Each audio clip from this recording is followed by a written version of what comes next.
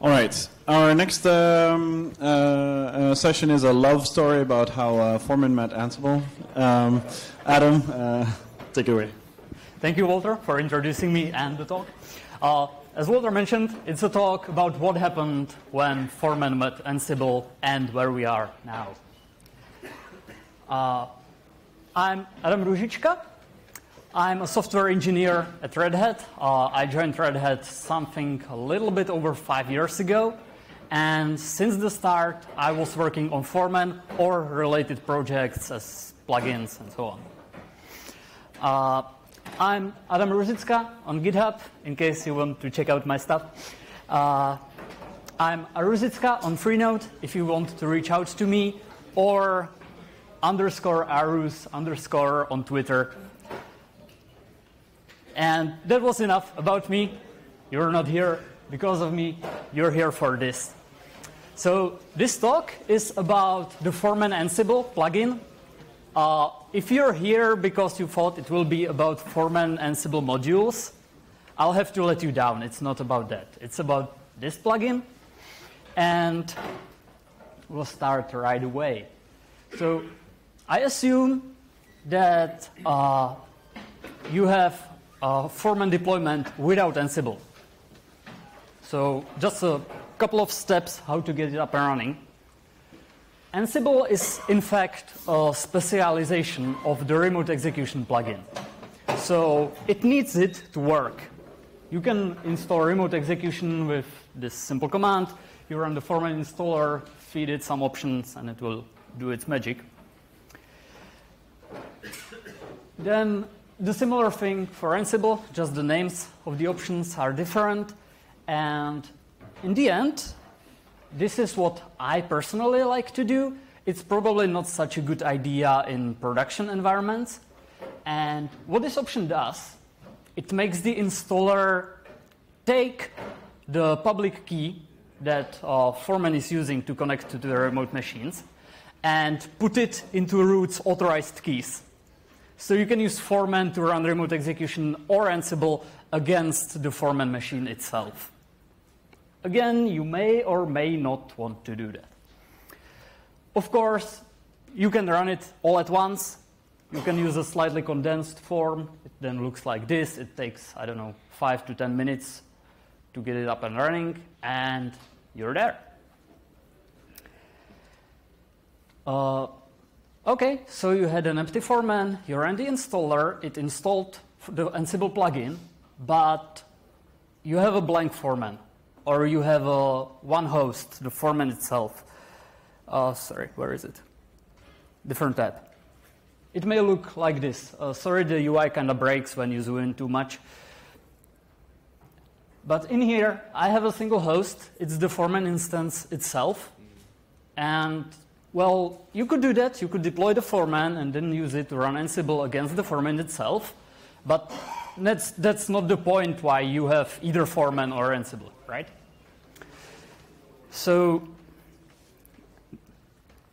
the best option would be to let Foreman do what it does best, and that is provisioning.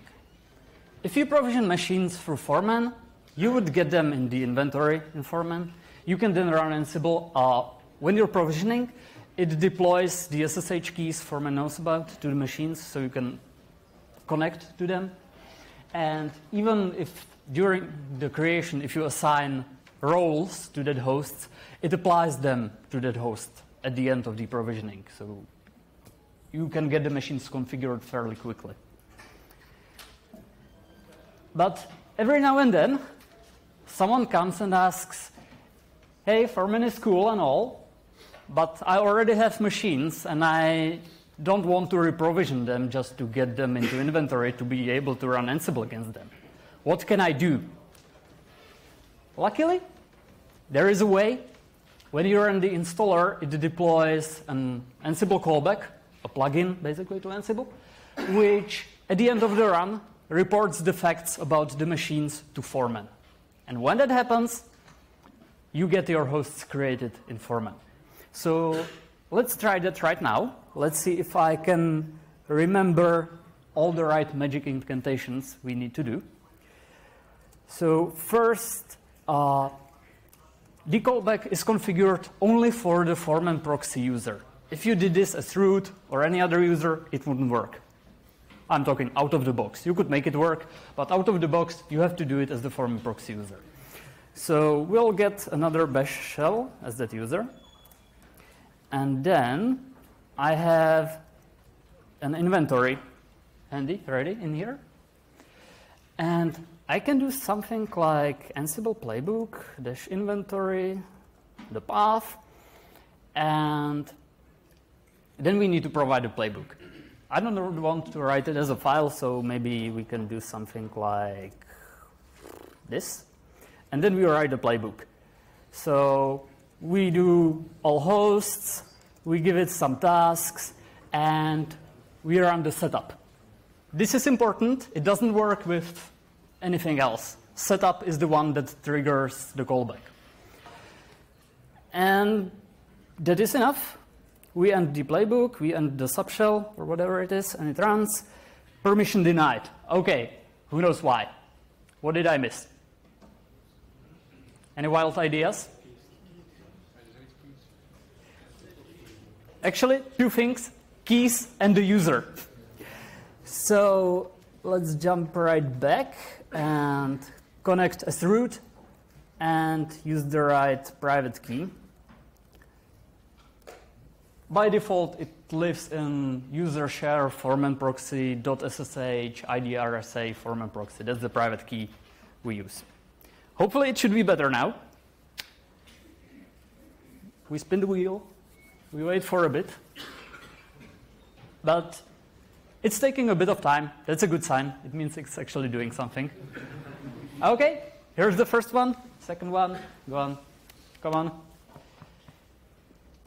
Defects don't get reported until this all finishes, so it makes no sense checking in the UI right now with first one. Question, Jay? Sure.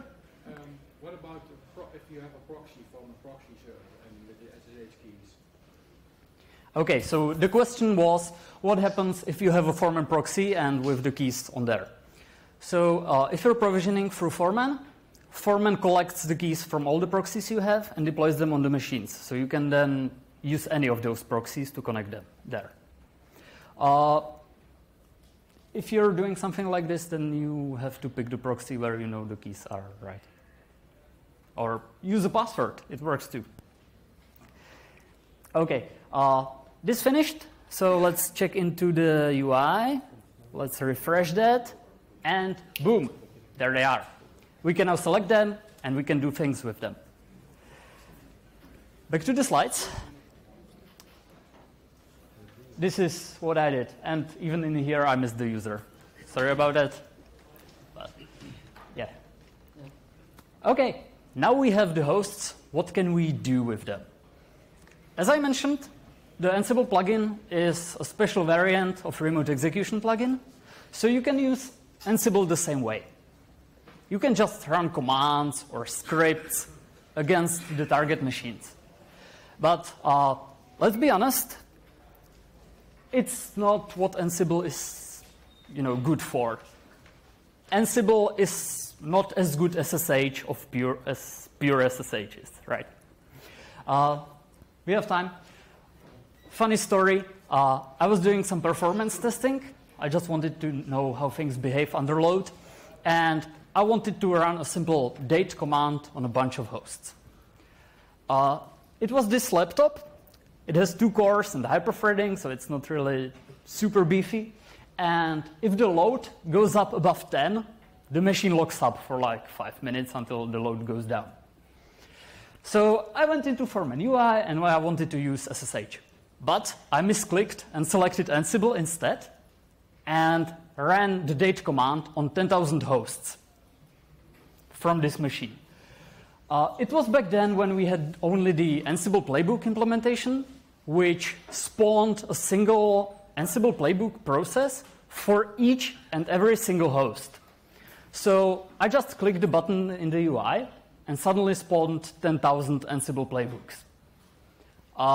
The last thing I could saw was that the load went up to about 200. And the machine didn't recover. I had to kill it and start over. So if you just want to run shell scripts, why not use just remote execution? Maybe a better use case is actually running Ansible playbooks. You can do that. You can go into the UI. You can either create playbooks as job templates, because in remote execution and Foreman Ansible, what you run are actually templates which get rendered, and you can provide inputs to them. So you can either write your playbooks as templates which have no inputs, or you can do what I do, and that is have a single template, which only thing it does is renders its single input. So basically what you give to it as an input is the thing that gets run. And then you can just go to the UI, select custom playbook, write a playbook in there, and click submit, and it runs. You can do that. However, there's another way how you can use Ansible. And it is more kind of configuration management type approach. Anyone is familiar with Puppet? Or to put it the other way, who doesn't know Puppet? Okay, we have several people. Good. So in the Puppet world, there's the Puppet agent which runs on the remote machines, and every once in a while it wakes up, calls to the server, asks, hey, what state should I be in? Then it tries to get into that state, and it reports back to the server.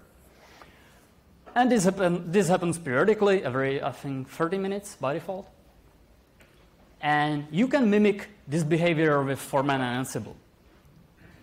You can describe the state you want the machines be in, either by roles or just a single huge playbook, whatever. And then you can have it run periodically. So instead of the machine waking up every once in a while, Foreman will wake every once in a while and run that against the machine. You will get fresh facts in Foreman. You will be sure that the machines are in the state you want them to be. And that's a perfectly viable approach, if you ask me. Several times I mentioned that you assign Ansible roles to the hosts. But with the roles, it's the same problem as with hosts. In order to have Foreman to be able to do something with them, it needs to know about them. How do we do that? Luckily, it's simple. It's much simpler than with the hosts. You can just import them. They have to be, by default, in /etc/ansible/roles. You just put them in there, and then you go into configure Ansible roles, and there will be a button that says import from and the host name. And you click that, you will get a list. You can select which ones you want to import, and you will get them to Foreman. Once you have them in Foreman, you can assign them to hosts. And then they will be run either when the host is provisioned, or when you kick off, it's called run all Ansible roles, I think. And that's what will happen. It will use those roles as the source of truth, basically, and will apply them to the hosts. What we do, in addition, is that we scan those roles for variables. So we look at the defaults, and I think even vars, from those roles, and we try to guess what type they should be. So if the role provides some defaults, Foreman can take a look, see, okay, it's a string right now, and the value is something. And then in Foreman, you can see that this role has these variables which can change how the role behaves. And you can see that it's a string, and you can override it there. You can either override globally, or you can create matchers to, say, if the host has operating system, I don't know, CentOS, then this value should be XYZ. Alternatively, you can set those as parameters directly on the hosts. That works as well on host groups and even globally. So there are several things how you can do the same thing. Okay, I was talking for way too long. Let's see what I talked about. So we already have the hosts. Let's import some roles so we can assign them. So it's configure, the Ansible section, and roles. And see, there's the big button. We click it, and it will list us which roles exist on the machine. Most of these come from the Forklift project. It's something we have for development of Foreman. It allows you to spin up Foreman instances using Vagrant. But it uses Ansible roles to do that. So we can import everything. Why not? And let's do update. And now we have them in Foreman. It's a two-step process. Right now we only have the roles, so we may want to import the variables as well. And it's again, just click the button, select the ones you want. I want all the new ones. Too many of them. And click update. And it imports them. Now, what I will show you, I will deploy CJDNS. It's a project for mesh networking. It can either act as an overlay network, or it can act on the level 2 or layer 2. And in that case, it doesn't need any configuration, which is ideal, and I can just switch a toggle in here, and it will be fine. So this is one of the variable. It's set as a default in the Ansible CJDNS role. And we can see that it's a default. And by default, it's false. I don't want that. I want it to be true. So I just override it here. And that's it. Now if I look at the variable, I can see a flag that it has some override configured. So it gives a visual indication that there is something non-default.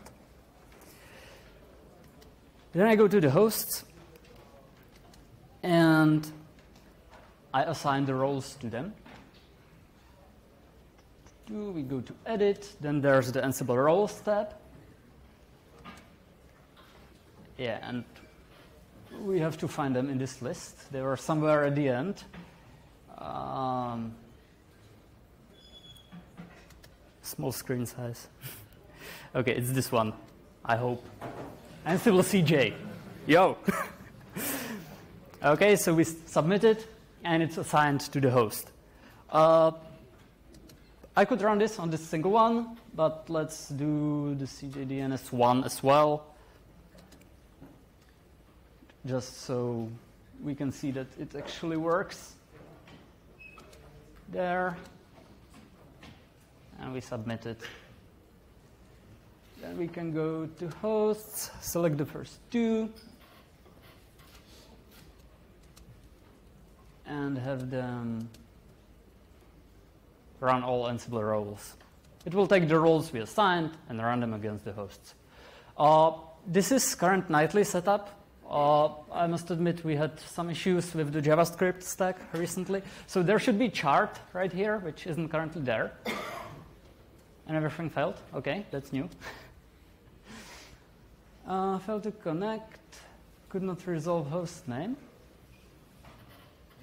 Okay, we'll use poor man's DNS.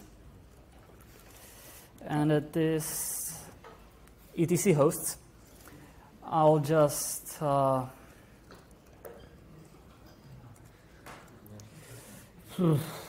Jesus. And I only need to do the first two, so it won't take that long.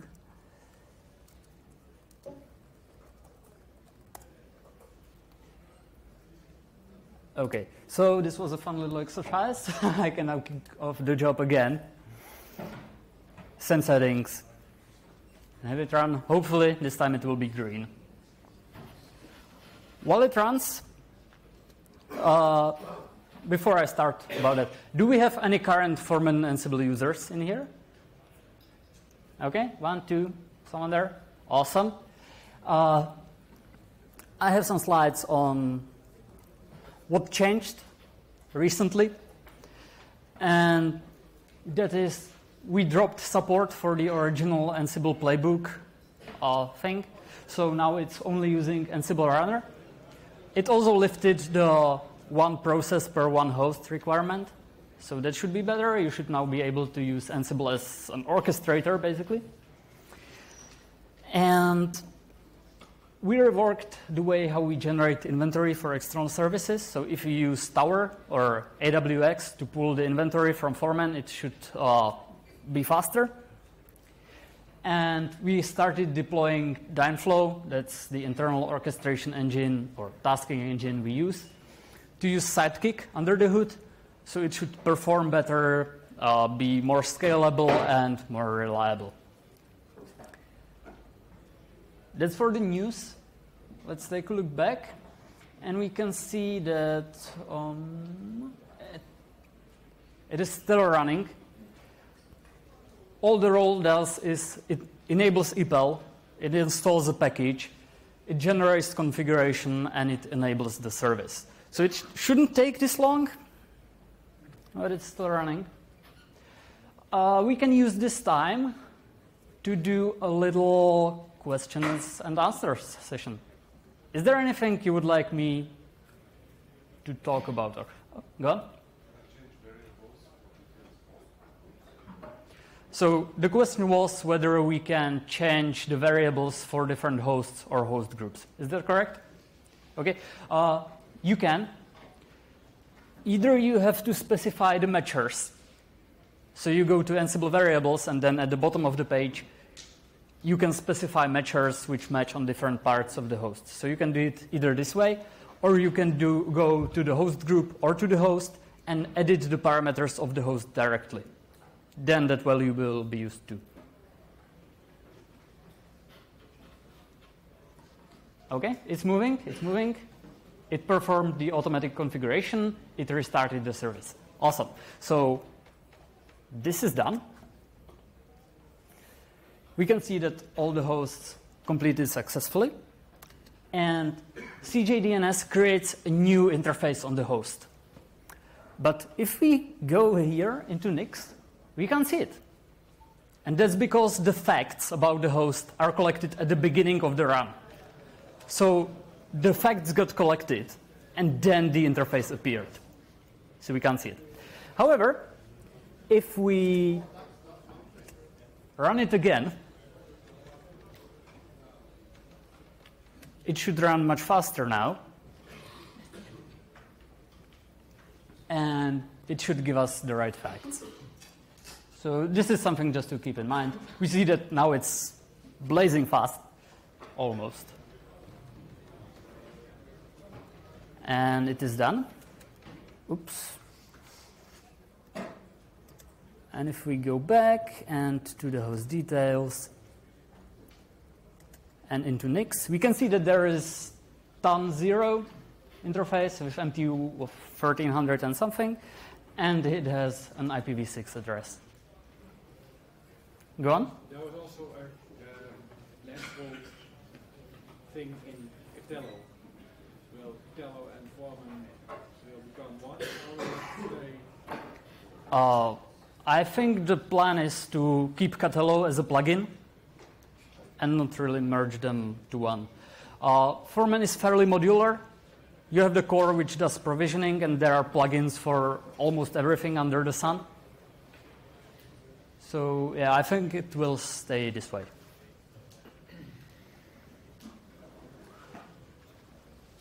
All right, we are almost out of time.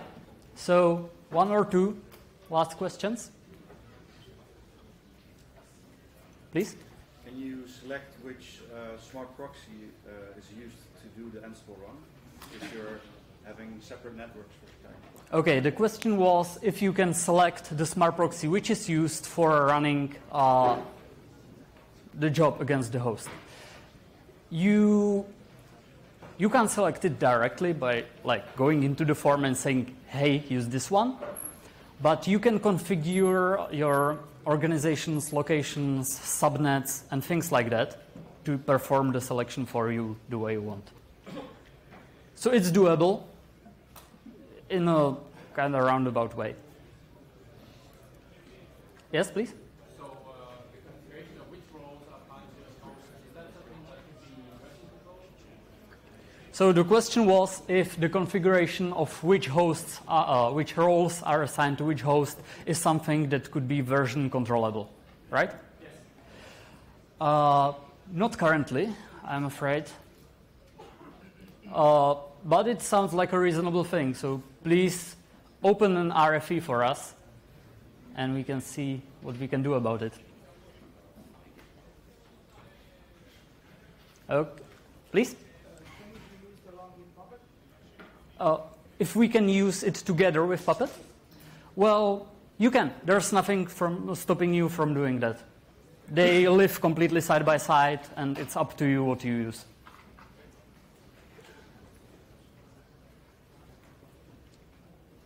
Okay, it looks like there are no more questions. So thank you very much for listening.